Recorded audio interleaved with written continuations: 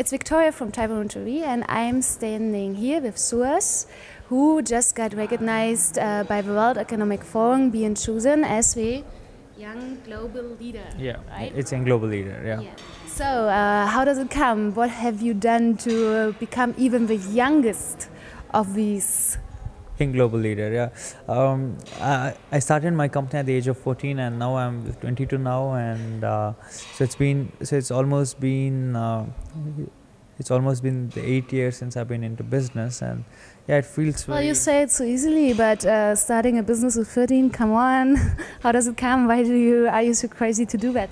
In fact, I was very inspired when I started very young. Like, I was very motivated by the success path of the founder of Microsoft, Mr. Bill Gates, and I wanted to start my own company. So the ultimate vision. How did you hit up on that story? Did you saw it on television or? I saw it on the internet, and at the same time, I was really inspired by his success path, and I always wanted to offer employment to these eligible unemployed youth all over the world. And I think offering employment to somebody else was my ultimate motive when I started the company. Okay, so is it that cultural background from India which also influenced you in that way? Yeah, of course. It is also the cultural background, and it's also the support and my family's background and the values that my family insisted on me. So I think it really helped me to have such a vision. Yeah. So let's now know what you're really doing. Now, at the moment, I'm starting my second company, and which should also be in Germany. Now, our company now is focused on Web 2.0 solutions. So we've been building applications on Web 2.0 platform, and at the same time, we have our own in-house product called EducationERP.net, where we automate schools and education institutions. And so it is the first ERP which is only focused on the education sector, and yeah, it's quite been successful for us. And in the pipeline, we also have a few internet-based ventures that would work with exhibitions and we are also launching a social web-based operating system very soon. Yeah. So you're quite hyperactive, right? Yeah, of course, right, sure. Okay, founding an own business so young as you did, where does your knowledge come from? Did you know how to found a business? It was through the experience of other successful entrepreneurs. So I always learned from the failures and mistakes of other entrepreneurs.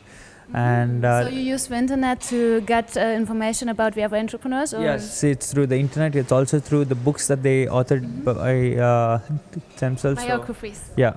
So I looked into the autobiographies of these entrepreneurs, and I think it was an instrument for me to see that, okay, in case if I face a situation similar to other entrepreneurs, I know how to handle it, and I felt mentally very strong. And in my case, I hail from a non-business family, so my family had no experience in running a business. It used to be initially hard, but yeah, finally I was able to manage. How did they deal with that? Did they support you, or? Yeah, of course, they did not support me initially because they were very afraid of the fact that I'll spoil my. I'm a teenager. Yeah, so I'll spoil my school life or my academics. So they were quite skeptical of me starting a company initially, but yeah, so it went on, and it was quite easy for me to start it. Okay. And well, which other kind of problems or challenges did you have to face being such a young entrepreneur? Sometimes I'm not. Whenever I attend some meetings or I attend CEO seminars, they feel that I'm impersonating someone else as CEO. They don't accept me as a CEO of the company because they think that I'm too young to be a CEO. And at the same time, yeah, it's quite been hard for me to like, I should show myself that I'm the CEO of the company, and the acceptability factor. Sometimes I was not allowed to sign on the agreements. When I started my company at the age of 14, I had few orders when I was like 17 years, and when I had to sign the agreement, they told you're too young to sign on agreement paper, so we cannot outsource the projects to you. So it used to be hard initially. Yeah. And the story is also that you had to move to the US to really be able to found the company, right? In India, you need to pay 18 years to start a company, so it is one of the main reasons why we started it in the United States. Yeah. Oh, it's amazing. So you've seen a lot around the world already. What has been most impressing thing during your entrepreneurial time? What experience was the most surprising one, maybe also? Maybe one of the very interesting, one of the very memorable moments of my entrepreneurial story could be that um, the marketing strategy where we adopted and where we were able to scale up our sales. Like all those American companies which did not have a website, we went out to them and I opened up anonymous email accounts and I started to send them an email that okay, I'm impressed to import your automobile spare part product, but are you having a website on your own and things? But they did not. So they responded indicating they did not have a website. So I sent an email after a week indicating that if they need a website in my own name, and yeah, so it was the backdoor entry strategy which I did, and yeah, it was quite successful for us to increase our sales. So it was one of my unforgettable moments in my entrepreneurial journey.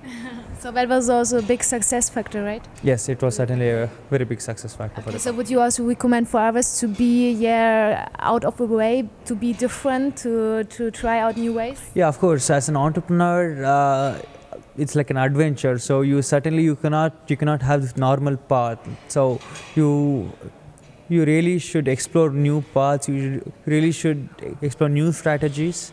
And at the same time, the sustainability and the assertiveness should be there. So when you start a company, we have to make sure that your company has a long vision. It is able to sustain on its own, and it has a strong business model in where they are able to monetize they should be able to monetize their ideas, which is very important. Does that mean that you never got the help of business angels or VCs? In my case, I did not have. It's a self-funded company, fortunately. But of course, I think now at the moment, because for many of the ideas, if any entrepreneurs require, they can certainly approach the business angels or the VCs. And yeah, at the end of the day, after they set up any enterprise, it really should have a strong business model where with ideas, they should be able to monetize their ideas on its own. And beside that, which other hint would you give for starters? I would say them that never to accept no in their life. So irrespective of any obstacles or setbacks that they face, they should be very focused. So at the same time, they should make sure that they focus the vision of their organization or their startup should never be misaligned. And at the same time, I think as indicated in my life, I never was able to accept if anybody says no to me, I never could accept it. So I think it should be the same attitude with other upcoming entrepreneurs as well. Wow, very good. And last but not least, give us some funny story, maybe that professor story you mentioned in your talk. A few months back when I had a shortage of my attendance because I got into the World Economic Forum, I had a shortage of my attendance and I was not allowed to write my examination in the university. So I had to meet my professor, and my professor was in his mid-30s, and he told okay he'll help me with my attendance and he'll help me in sorting out the examination. But when I met him, he told that he wants to apply for the job in my own company. So that's funny, huh? Your professor first stressing you out because you're not attending correctly to the lessons, and when he comes up to you and asking for a job. Yeah, of course, it suddenly was very surprising and shocking for me, and I think it is the last thing that you'd expect where your own professors apply for employment in your company. It's so a huge compliment. Yeah, sure. So I didn't know how to react, but I was able to manage somehow. So you're still working on your university degree? Yes, at the moment from the World Economic Forum, I would be studying in the Harvard University for a special executive program there, and I've informally already opted out from my university because it used to be very hard for me to finish, and I had a shortage of attendance, so it used to be very hard for me to manage between my academics and professional life. Did you also already write an autobiography? I think that we still have a very long way to go. I'm still 22, and I think when I'm in my 50s, when our company would be still more larger, I think I would be in a stage to write my own autobiography. Okay, so there's no other chance to learn about that guy than just watching that video, of course, and maybe getting in touch with him through his email, maybe? Sure. My email address is suhas@globalsinc.com. Okay, so thank you very much for your story. Thank you.